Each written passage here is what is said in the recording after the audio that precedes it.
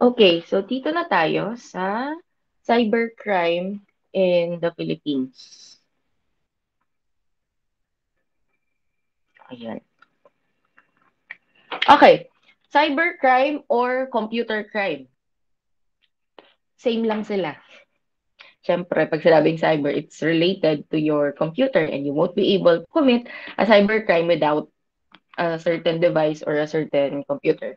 Okay, so computer crime is any crime accomplished through special knowledge of computer technology. Any crime where computer is used as a tool or as a target incidental to the commission of a crime.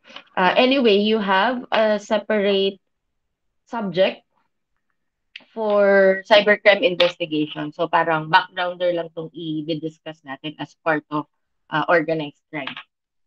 And ayun. It is also known as cybercrime. Any illegal act in which knowledge of computer technology is used to commit the offense. Balikan natin tong ikalawa. Sabi, any crime where computer is used as a tool or as a target incidental to the commission of a crime.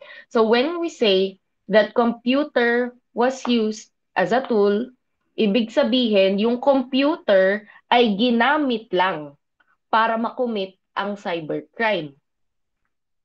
Pag sinabi namang computer as a target, yung mismong computer ang target ng krimen.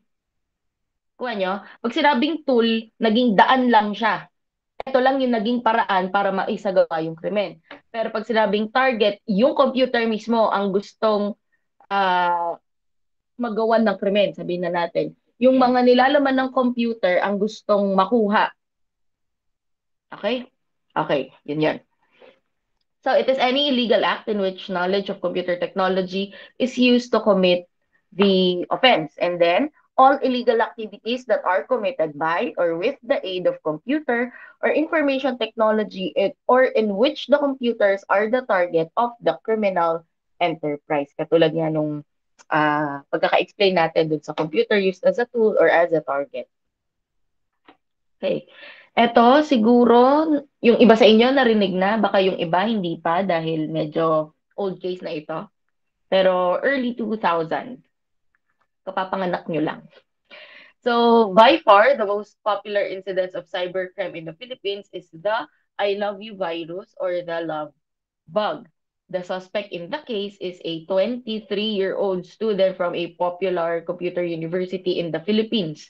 Drafted the virus with the vision of creating a program that is capable of stealing passwords in computers, ultimately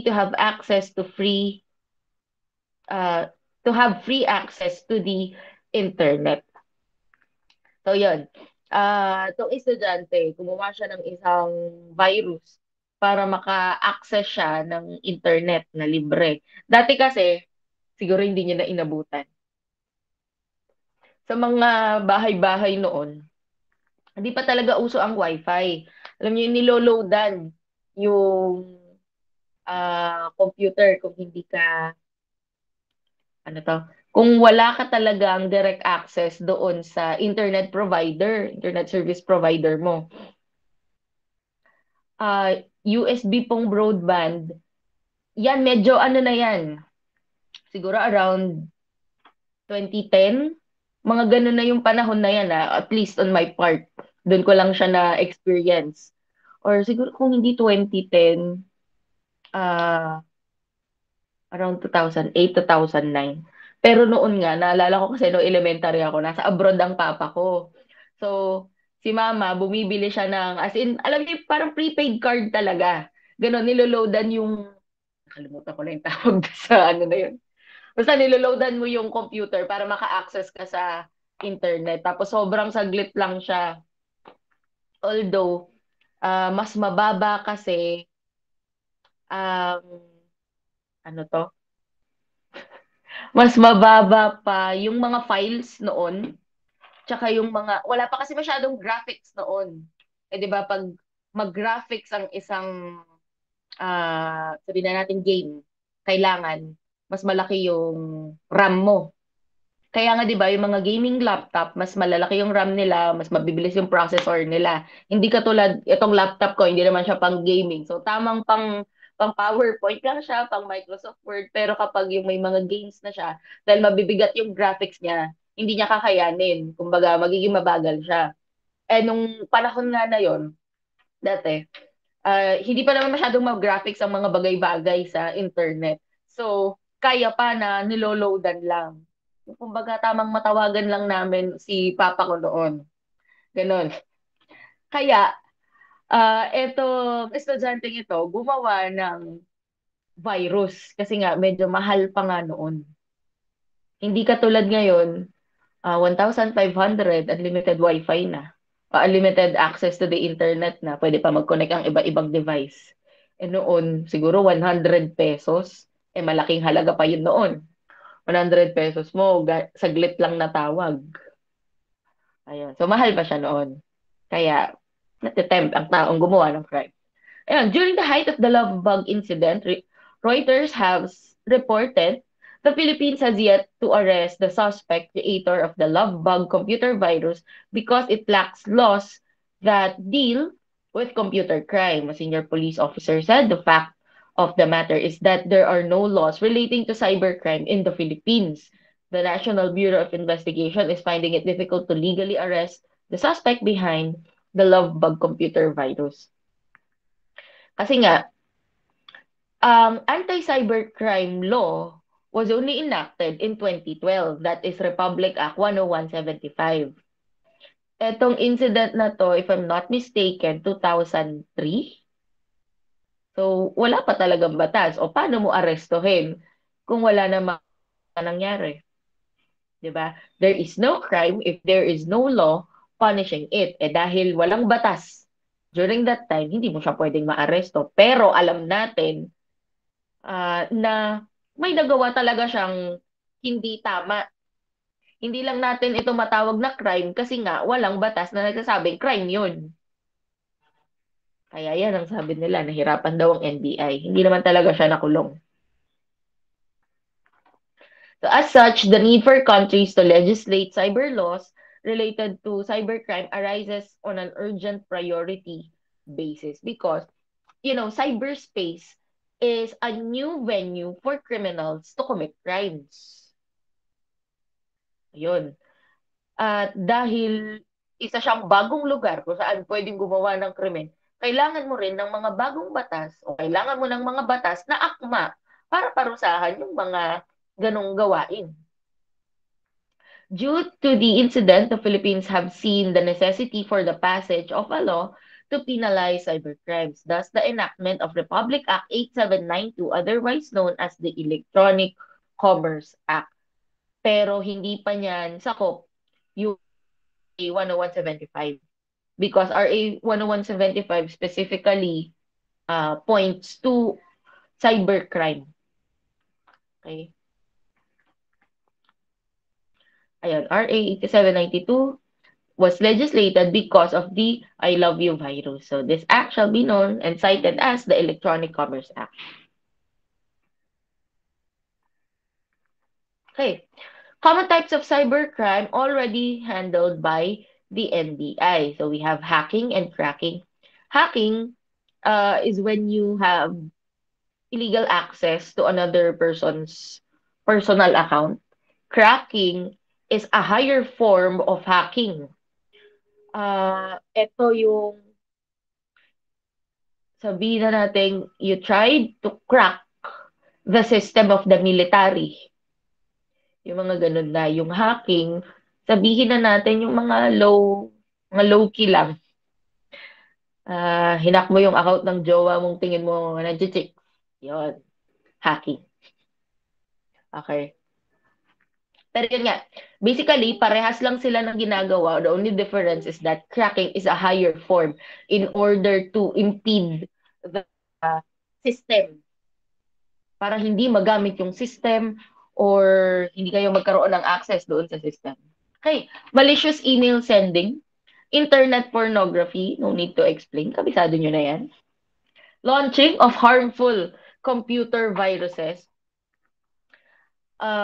Computer virus kasi, it deletes, it damages the files in your computers. Okay. distributed denial of service attacks or yung DOS. Pag sinabi kasing denial of service, ibig sabihin, yung serbisyong dapat nakukuha mo, na-deny sa'yo. So, hindi mo nakukuha. Papaano? Dahil parang nagbo-bombard ng mga email, so hindi mo na magamit dahil tuloy-tuloy lang siyang nakaka-receive ng email. Ganon. Para siyang, alam niyo yung sabay-sabay kayong gumamit ng isang website. Tapos sa sobrang dami ng users, hindi siya makapag-function. Something like that. Okay, that's DOS. And then we have website defacement. Ito naman, sabihin natin website ng Department of Health. Yon, syempre sa government yon, di ba? Ang mga in charge doon, yung mga nagtatrabaho sa DOH, government. Tapos, sabihin na natin nagkaroon ka ng illegal access doon, tapos nag-upload ka ng porn. So, that's called uh, website defacement. Okay? And then, acquiring credit card information from an e-commerce website. Uh, well, basically, yun na yun. Nakakuha ka ng information from a credit card sa isang e-commerce website. And then, internet shopping using fraudulently acquired credit cards. Wire transfer of funds from a fraudulently acquired credit card. And then, online auction fraud. Okay, what are common methods and standard terms used to describe cybercrime? So we have first is hacking. This is the act of illegally accessing the computer system or network of an individual, group, or business enterprise without the consent or approval of the owner of the system. And then cracking is a higher form of hacking in which the unauthorized access culminates with the process of defeating the security system for the purpose of acquiring money or information and or availing of free services. Sabi ko nga sa inyo, ito yung higher form ng hacking. But basically, hacking din siya. And ayun, ang makukuha mo is, and the purpose for doing this is acquiring money or information. Katulad ng example natin kanina, uh, hinak mo yung website ng military. So, nakakuha ka ng information. Ayan. And or availing of free services. Malicious sending of emails naman. The sending of malicious and defamatory electronic mails for the purpose of extorting money or threatening prospective victims.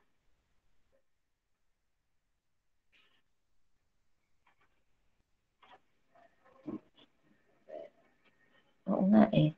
Pinag-move. Ayun. Okay. So, yun yung malicious sending of emails. Ang dating, para kang bina-blackmail para makakuha ng pera, para takutin ang isang biktima. And then, internet pornography, the trafficking, distribution, posting, and dissemination of obscene material, including children's nude pictures, indecent exposure, child sex, slavery, posted into the internet. Live streaming videos aired through the internet. And then a computer virus is a computer program that can copy itself and infect a computer without permission or knowledge of the user. Uh, a virus, yun na nga, nabanggit ko na rin to pala kanina, can delete, can alter a certain file or many files. Depende kasi sa uri ng virus yan.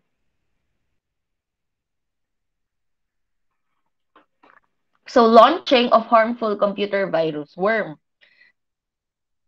It spreads itself to other computers without needing to be transferred as part of a host.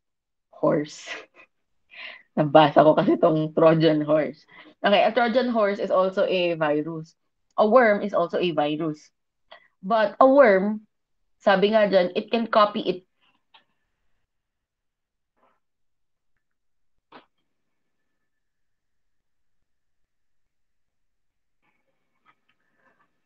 A worm can copy itself.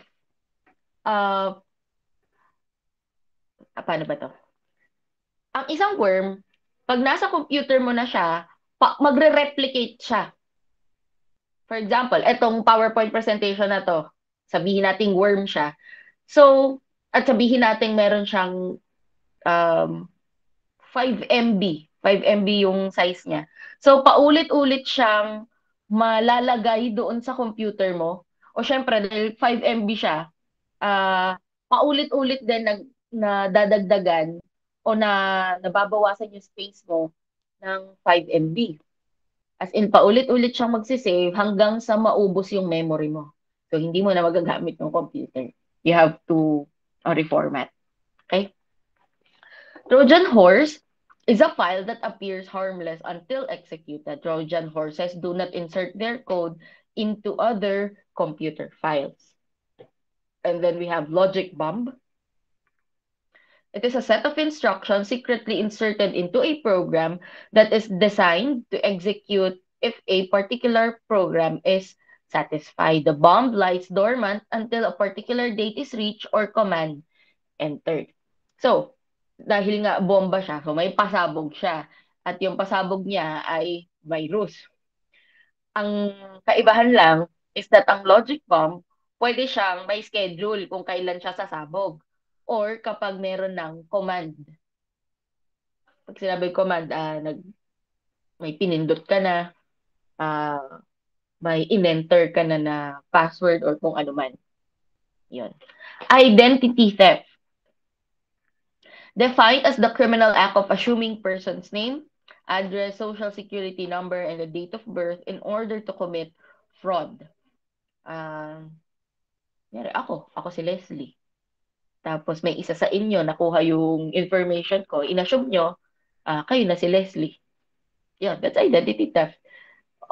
Sa cybercrime lang, ginagamit mo siya through online transactions.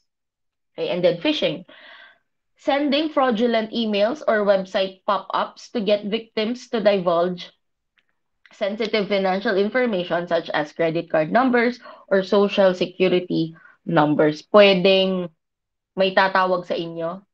Hello po, ito po ay sa BDO. Dahil may credit card po kayo, may gusto lang po namin i-check yung ganito, ganyan. Kasi medyo may problem po sa account ninyo. Pwede pong pakibigay ang inyong bank account number at password.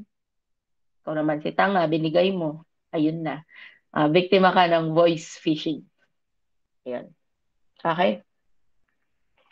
And then distributed denial of service attacks, DDoS attacks, carried by employing multiple computers controlled by a single master computer server to target a particular server by bombarding it with thousands of packets of data in an attempt to overwhelm the server and cause it to crash. Yun, yung sabi nga natin kanina, na sobrang daming emails mong makukuha and then sa sobrang dami, hindi mo na siya ma-access. Kasi parang wala na siyang ibang ginawa kundi tumanggap ng emails. Ayan. Website defacement. Bakit ba ako webface ng webface? Website defacement is the unauthorized modification of a website. Ayun na nga. Katulad ng example natin kanina, yung website ng DOH, in-uploadan mo ng porn. Sex education, sabi nyo. Mali ha, bawal yun. And then acquiring credit card information from a website that offers e-services. So when you shop online, the most convenient way to pay for the items you order is through your credit card. When you pay through your credit card, you need to disclose information such as your complete name, postal address, zip code, state, phone number, credit card account number, its expiration date, and its security code or PIN. Upon entering the above-mentioned information, it will be verified real-time by the site merchant. It usually takes a minute to verify whether the credit card is valid or invalid. If valid, the information you entered will be stored in the website's database server.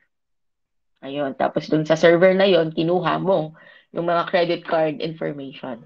Eh di, wala na, may access na sila doon sa credit card mo. Hackers look for the file containing the credit card information of all the customers who bought from a certain e-commerce site, Shopee, Lazada. Upon acquisition thereof, it will be decrypted to make it readable, and all the information of the transactions will be made available. Hackers prefer Visa, American Express, and MasterCard when filtering credit card information. It is because Visa and MasterCard are widely accepted by almost all internet shopping sites. American Express, on the other hand, has no credit limit. Credit card numbers of American Express start with the number 3. MasterCard credit cards start with the number 5, while Visa credit cards start with number 4. American Express credit cards have 15 digits account number, while Visa and MasterCard credit cards contain 16. So, additional information lang ito. Same pa rin. Internet shopping using fraudulently acquired credit cards. Hackers, upon acquiring the desired credit card information, now conducts window shopping, hopping from one shop site to another, looking for cell phones, gadgets, apparels, computer, peripherals, softwares, and others.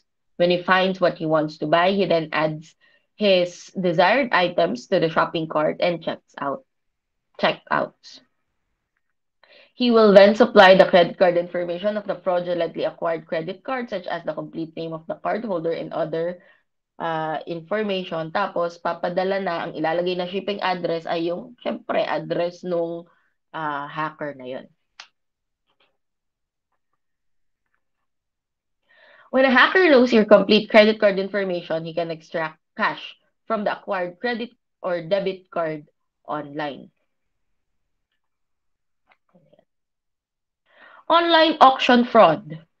First, the fraudster should sign up for an account at an online auction site such as eBay, Yahoo Auctions, or Ubid. Familiar kayo sa term na auction? Ito yung magbibid ka, sasabihin mo kung magkano mo gustong bayaran ang isang item, and then then the item will be sold to the highest bidder. Parang yung mga ginagawa sa palengke. Hindi pa palengke, yung pagkahuli ng mga, especially mga isda, pagkahuli ng mga isda, nakalimutan ko yung term, pero yung mga batsa, ah, bulong, tama ba? Bulong. Parang bulong nga ang term. As in, ibubulong mo dun sa tindera kung magkano mo gusto bilhin yung item niya, yung mga isda dun sa batsa. Tapos kung sino yung may pinakamataas na bulong, sa kanya ibebenta. Ayan. Okay. So, the fraudster falsifies all information that he enters on the sign-up page. Siyempre, hindi niya ibibigay yung tunay niyang identity. The only true information is his email address, for he will be contacted by interested bidders by means of email. He will be asked to provide a credit card. This is where he will need the fraudulently acquired credit card. When all of the required fields are signed up, his application will be approved and he will be a registered member of the said auction site. He is now then allowed to bid and auction any item. A fraudster will auction expensive items such as laptops, cell phones, PDAs, desktop computers, camcorders, and hard-to-find memorabilia. He will then sell it to a lower price for legitimate bidders to bid immediately. An online fraudster only accepts payment through personal checks, money order, wire transfer, and Western Union money transfer. It is bluntly stipulated in his auction page. Okay, technical terms. So first we have website. It is a portfolio of a person, organization, entity, company which is posted on the internet for accessibility worldwide. So website ng PNP, andun nakalagay kung sino-sino ang mga in charge. sa iba't ibang divisions or units or groups sa PNP. Andun yung mga ng PNP, andun yung mga latest news. May access din sa e-blotter. Ayun, sample lang. And then the Internet Protocol Address or IP address is the anchor of the investigation of all crimes committed via the internet because cybercrime is not limited to one place. Katulad natin, 'di ba? We are conducting this lecture and we are in different places. And the place where you are the place where you are present has a specific IP address. The identification of the IP address leads to the identity of the internet service provider used to access the internet and eventually the subscriber of the account where the internet activity was performed. The IP address was as given by the ISP depends on the type of internet account a subscriber maintains, whether it is a dynamic IP or static IP. If static, sabihin, hindi gumagalaw, nasa isang lugar lang. Subscriber information, name, billing address, installation address, type of internet account, usage, and costs, if applicable. And then if dynamic naman, log reports indicating telephone number used to make dial-up access. Okay. So, the address of the subscriber, pag sinabing subscriber, kayo yon yung gumagamit ng internet. As given by the ISP or phone company should be analyzed to determine whether it is a billing address or an installation address. For the purposes of a search warrant application, the installation address is the more important matter to consider. The purpose of a search warrant application or implementation in a cybercrime investigation, as with any other offense, is to confiscate and seize the instruments or implements, tools used in the commission of the offense. Since the crime was committed with the aid of a computer, the same and its peripherals are the instruments used in its commission. Okay, top 10 security tips for computer users. Never send an email that you wouldn't let your wife or boss to read. Turn off your computer when you are not using it. It is only the only sure way to keep the hackers out.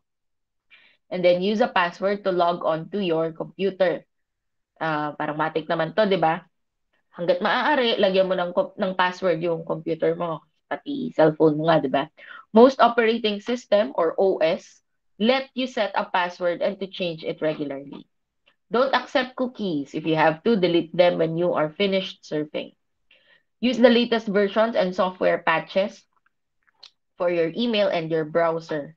New security loopholes are constantly being discovered. Then keep your antivirus up to date. Hackers never rest. Every email attachment can contain a virus. So scan it before you open it. I think Google Gmail has this feature na bago mo i-download ang isang file sent to you through an email, i-check niya muna for viruses. Then kapag okay na, pwede i-download niya na. And then watch your laptop at the airport. Be especially careful at X-ray security machines, which is where most laptop theft occur. Don't use the same password over and over. Make new variations. So kung madami kang account, may Facebook ka, may Instagram ka, may Gmail ka, may TikTok ka, YouTube, kailangan iba-iba ang password mo. Kasi kung pare-parehas ang password mo, pag nalaman niya ng hacker, lahat na ng accounts mo, magkaka-access na siya. Then use a paper shredder. Don't just throw out unsolicited credit card information. Shred them. Katulad ng mga nagiging incidents dahil may ano to? Sa Shopee, tsaka sa Lazada, 'di ba? Nakalagay doon yung contact information mo, doon yung address mo, pangalan mo, number mo. At ano to? Yung mga riders, di ko naman nila lahat, pero yung may ganitong incident kasi, yung riders na parang ah kinukuha na lang yung personal information mo tapos lolokohin ka kasi gagamit sila ng ibang contact number. Ayun, gawan sila ng ibang crime. And then, kaya mahalaga na dapat i-shred or sunugin yung, ano ba yun? Yung dinidikit sa parcel ninyo na andun yung information. Never social security number online or offline. This information in the wrong hand is a license to steal.